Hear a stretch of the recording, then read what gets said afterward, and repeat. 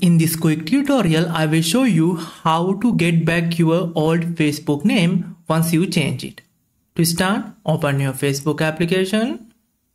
After login, tap the hamburger menu. Now, tap the setting icon. Then, open Account Center. Then select Profiles. Now select Facebook.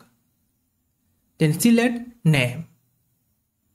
Here you can see your new name. To get back your old name, select this one, Use Previous Name. Select that one, change back to your previous name, then tap Use Previous Name. Then it will switch back to your old Facebook name like this. If you go to your Facebook profile, you can see your previous name.